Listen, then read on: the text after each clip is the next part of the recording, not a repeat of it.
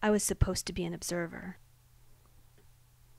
When I first came to the Kalasha valleys in northern Pakistan to conduct PhD dissertation research on Kalasha women's culture, I was stunned by the din and buzz of daily life in this small pastoral place. I taped it on my state-of-the-art cassette recorder, thinking no one would believe me otherwise.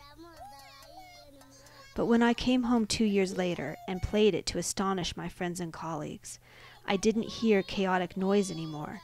I heard the very particular words and voices of individual men, women, and children who had become real to me.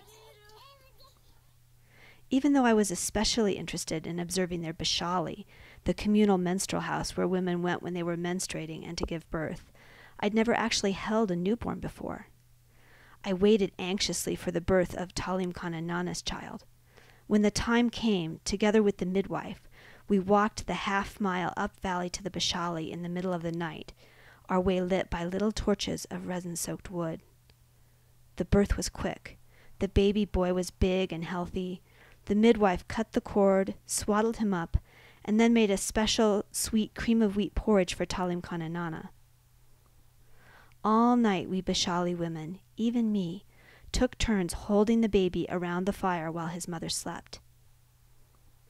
Talim Khan and Nana said I was his aunt, and said I should have a baby girl, and then we would marry our children, and we'd be Kaltabar. I documented the many rituals and visitations that happen in babies' first weeks of life, as they are blessed and welcomed into the community.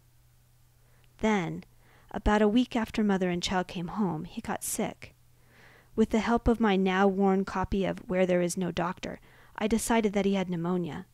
A penicillin shot would likely cure him, the book said. Boys from the neighborhood raced to find the only young man in the valley with keys to the dispensary, but he had gone to the high pastures and was several hours away. The other women from Chetguru took turns walking around with the baby. But sometimes I was the one holding him. And in between his heaving breaths, he was so still, so blue. "Look," I said, "let's take him to Chitral. There's a jeep in the bazaar. Let's go." But Talim Khan and Nana said she wanted to wait for her husband to come home. Surely he would come home soon, and then he would come with me to take the baby.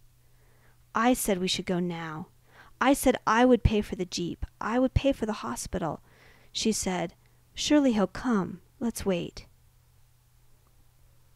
I was 26, just married, didn't have kids, didn't even know how to bake a cake.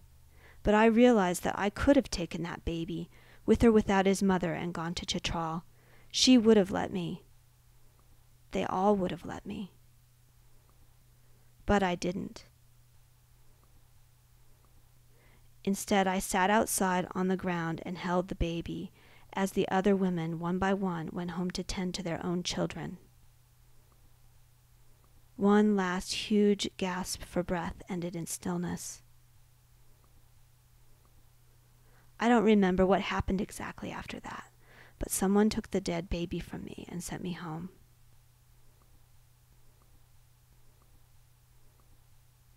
I didn't write about this, or the funeral that followed, or even the birth in any of my work.